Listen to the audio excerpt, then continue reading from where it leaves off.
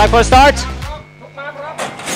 Starter releases them in the first. It is the country bred division 5 over 1,200 meters with a very good and even line out. Yokpit Ploy a bit far from the rest. Will have a few lengths to make up. It is a Bendigo who takes the lead. Lily will be in second position. Kuntong Tamachat is now taking over the lead on the outside in front of Kunlada. Starwell, the favorite, is racing wide at the moment for Ratchanon in front of number 2 Latmonkon, racing very wide as well, and being at the tail now is number 4 Cha Baby.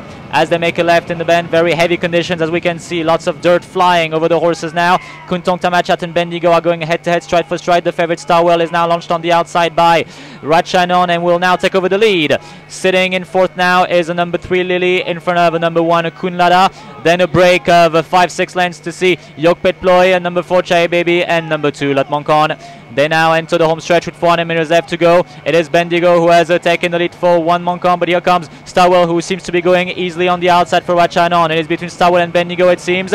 3 lengths back is Lily and Kunlada, but the fight for the win will be between these two horses, between Starwell and Bendigo. Bendigo, Starwell, 1 Monkon has now taken the lead on board Bendigo. Bendigo seems to be in it, and Bendigo is going to go home and win it. Bendigo is going to win it very easily, beats home number 6 Starwell.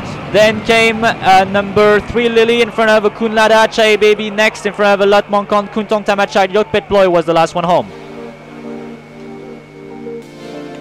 Bendigo finally gets his win for the UK stable, ridden by jockey 1 Monkon. Jockey 1 Monkon, who just came back from the Yulong Jockey Club in China. Welcome back. Welcome back, Pinek. So congratulations to Bendigo, who finally gets the win for the UK stable. We'll have a look at the replay. Beats home the favorite, the Starwell.